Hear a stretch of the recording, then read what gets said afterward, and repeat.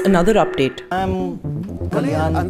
Fronting these quote-unquote polls who are very used to be journalists. Some of them are very... With the 7-phase Lok Sabha election coming to an end on the 19th of May, the pollsters, psephologists, people who predict election outcomes and do exit polls are as busy as politicians and people from the Election Commission. For these young trainees, Sunday 19th May is both their biggest festival and their day of reckoning. For that's the day the exit polls will be released, locking in their predictions for the final results on 23rd May. But even as popular interests in their work surges and methodologies become more sophisticated with big data mining and artificial intelligence, there is no formal course for aspiring psephologists in India to pursue. Young graduates from various fields like business administration, engineering, who are interested in politics and data interpretation have taken to joining the stream in recent years. My main responsibility here is to look at sort of handle election surveys. So I sort of design questionnaires, the interview schedules, and also then train investigators on how the survey is to be conducted. When it comes to formal training, however, Partha Das, an IIM Bangalore graduate, says that a general MBA is good enough for one to become a psephologist in India.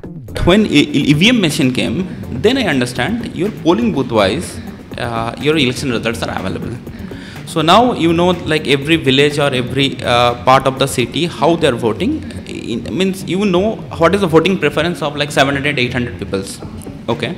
And as I was doing MBA, so I understand like probably you have a brand affiliation, like probably you use one's toothpaste, probably Pepsodent, Colgate or something, and you will keep on doing it.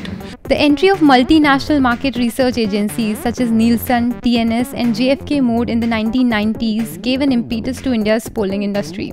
Many market research firms in India now prefer direct recruitment and training, use GPS trackers to identify sample locations, and have moved from paper and pencil interviewing model to computer-assisted personal interviewing.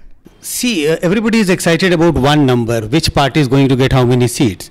But I must tell you, there is a big team. There's a big team which works behind the scene, which based on which you arrive at that number.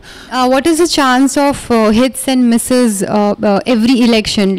And has there been a time when pollsters, psephologists have gone horribly wrong in their predictions? Oh, everybody remembers 2004. 2004 election was an election where everybody predicted a victory for the NDA BJP.